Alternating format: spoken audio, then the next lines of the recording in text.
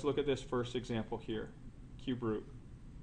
Okay, so when you see that you have a cube root in your denominator, you're going to have to rationalize with the same radical, cube root, the same base in the radical, 3.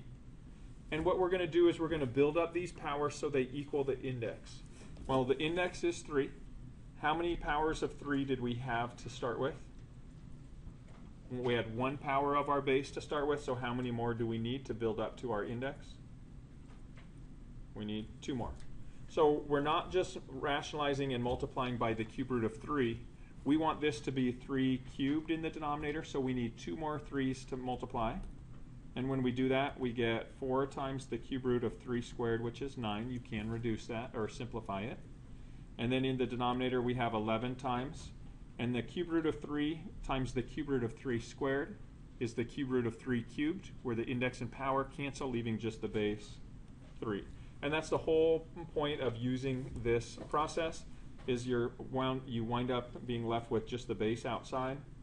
No factors cancel here, so I get 4 times the cube root of 9, all divided by 33. And when you enter this online, it's going to be 4 root 3 in parentheses gives you cube root, then 9, all divided by 33. And so that's what the keystroke entry would look like for this problem.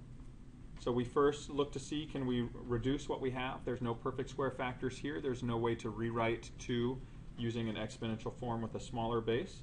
So we're going to rationalize with the same index, 4th root, the same base, 2, and then we're going to build up our powers so that they equal our index. Well, the index was a 4. How many base 2's did we have to start with? 1. So how many more do we need to build up to a total of 4? 3.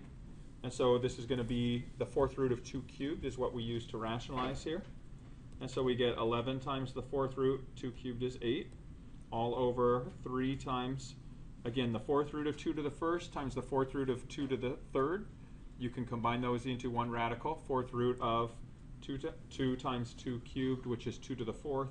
The root and the power cancel, leaving just the base 2. And again, the whole point of this, choosing to use this strategy, you'll always be left with just this base. Between 11 and then 3 times 2, no common factor, so I get 11 times the 4th root of 8 divided by 6.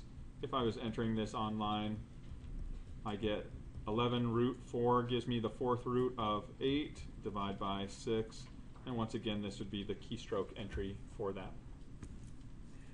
All right, questions on what I did in those 2 examples using nth roots beyond square roots? All right, so the next level of complexity comes when you can't simplify the radical by removing perfect squares or perfect cubes, but you can simplify it by rewriting it in an exponential form.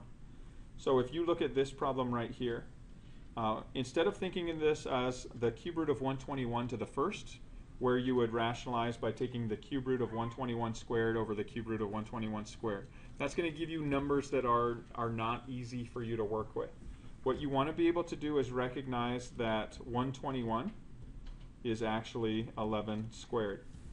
It's a perfect square itself. So if you rewrite it in that exponential form using a smaller base, what you can then do is when you rationalize, we can use the same index, cube root, the same base, which I reduce now to a much easier to manage 11.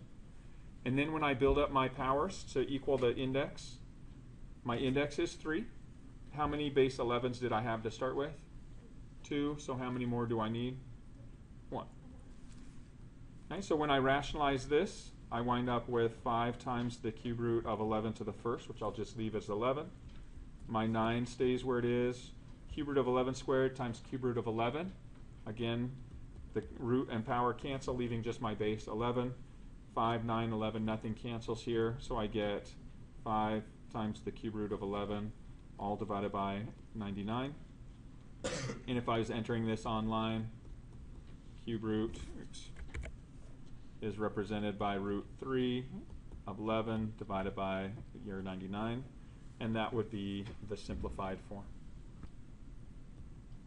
Always be on the lookout for perfect powers, things that can be represented using an exponential form with a smaller base. 49 is a perfect square. It's 7 squared. So if you think of it in those terms, when you rationalize, you can use the fourth root, same radical, 7, the same base. We build up our powers. We need 4 total to equal the index. We have 2 to start with, so how many more are left? 2. And so when you simplify what you have, 11, fourth root of 7 squared is 49, all over 4. And then again, if I followed the process, the root and power cancel, leaving just my base 7. 11, 4, and 7, nothing cancels there, so my answer is 11 times the fourth root of 49, all over 28. Now, this answer would be accepted this year, okay, but it can be simplified further. Okay, and the idea is eventually you guys need to recognize that this form right here,